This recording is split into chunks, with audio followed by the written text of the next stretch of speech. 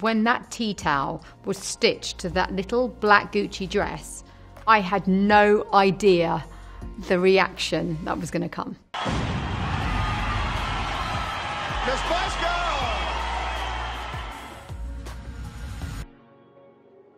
Let me tell you about the Union Jack dress.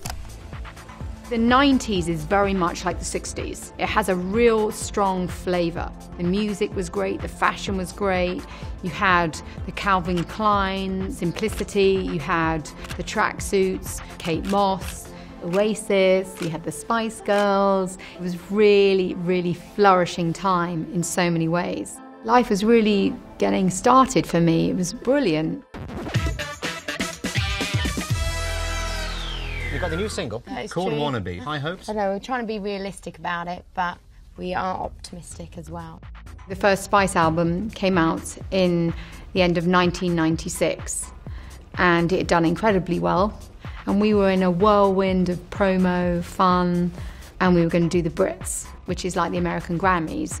It felt like everything we'd worked for led up to that moment, and we were up for a few awards, which was really exciting. And I remember this little black Gucci dress got presented to me, saying, you could wear this. It was almost like, actually, a 1950s Marilyn-shaped swimming costume. Tom Ford was working with Gucci at that time, and he made it sexy, looking at that vintage construction. I thought, oh, maybe it's just a bit, not really saying much. I've always tried to kind of put my finger to the wind and feel what's going on right now. And, you know, if I feel it, then maybe you'll feel it and we'll connect. So I remember thinking, why don't you? It's the Brits, British flag. And I don't know if this is true, but you're not meant to cut up a flag. I know in the olden days you could be sent to the Tower. And so I found a tea towel.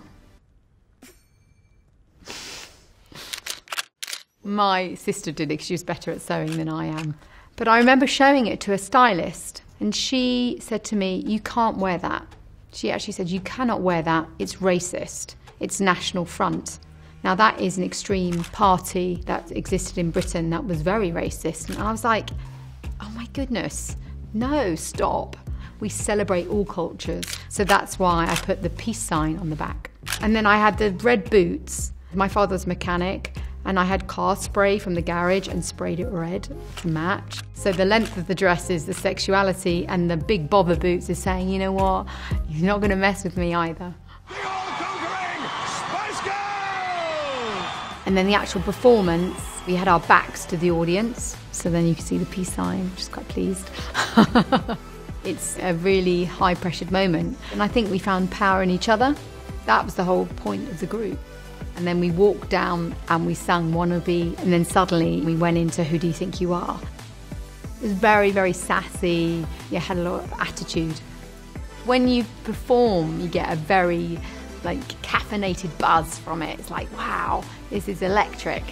And that night, it's the first time we performed at a really big event. I wanted to get my lines right, I wanted to get my dance moves right, I wanted to deliver. I wasn't thinking about the end result. I woke up the next morning and the picture of me in that dress was on the front page of every newspaper. That dress really became the identity of what girl power stood for. People would wear their own version of it. Suddenly you started seeing the British flag on a lot of fashion. It came back to that thing of being proud of who we are. So it's funny. I've always been like a secret fashion designer.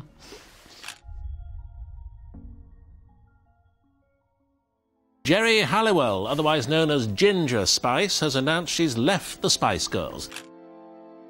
When I left the Spice Girls, it was like a spit of a marriage for me. You know, it's like any relationship, you really want to just press the reset button. So I did an auction for charity with all my outfits from the Spice Girls. The last piece is the Union Jack dress, the Gucci little dress with a tea towel on it. There was a secret bidder on the telephone, I didn't know who it was.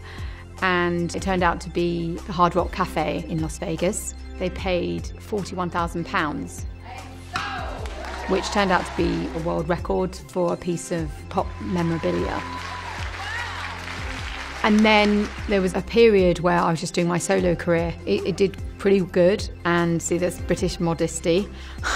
It did pretty good. And actually my first solo song, there is a moment where I'm Ginger in a coffin. It's quite funny. You see the British flag sort of pull up and there's the ginger. So 2007, we decided the Spice Girls wanted to get back together. And this time the tour was going to be dressed by the designer Cavalli. Their clothes are sexy, flamboyant, fabulous, quite opulent. They definitely like the glamour. And so we're like, okay, let's do that. For me, wearing the Union Jack dress, I'm always quite mindful because it's had such a moment to sort of really try and recapture that moment. Is it really going to work? We really needed to sort of turn the volume up on it, and Cavalli did that with crystals. And then it was me going, can we make it shorter? I'm sort of in my mid to late 30s at that time. I think it's quite a hard age to be. You sort of still want to say, yeah, I'm still sexy, I've still got a figure, look. Haven't quite found the stoicness of a mature woman, but you're not the teenage bravado anymore. Where do you belong? And that dress, the Cavalli dress, absolutely epitomizes everything I was feeling. When you put the Union Jack dress on, it's like wearing the crown for that moment, or your bride for that moment, that special feeling it's your birthday. The wonderful thing was that, you know, the Spice Girls fans have grown up with us. So it was lovely for every country that we went to, we'd see girls and guys in the Union Jack dress. It's almost like a uniform, unifying us all. From 2007 to 2019, a lot happened. There was lots of discomfort and restlessness in the world. It was coming on the back of the Me Too movement. It was quite dark. And actually, you know, the Spice Girls have always stood for positivity and lightness. And sometimes you just need that. And suddenly the idea came back again that perhaps we should do some more shows. But let's move it forward.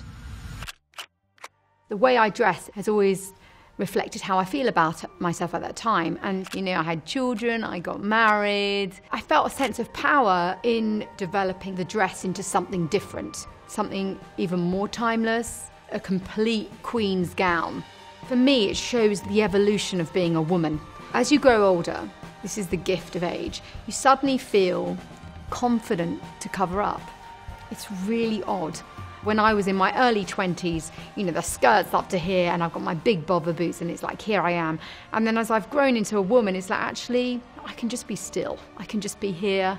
This is enough. And it felt quite empowering just to walk on with a dress and saying, do you know what, I've grown up. It felt like the power of a woman. It felt the evolution of girl power. And this is a good lesson to me. I always tell myself this is, one, to really trust your instinct. You know, I got told not to wear that dress.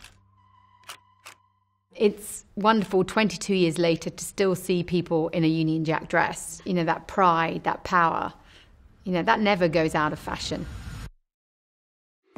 Thanks for watching. We filmed that before the coronavirus outbreak. Now we really want to help, especially the vulnerable and the elderly. If you'd like to help, please donate to Age UK. Every little bit helps. So thank you. Take care.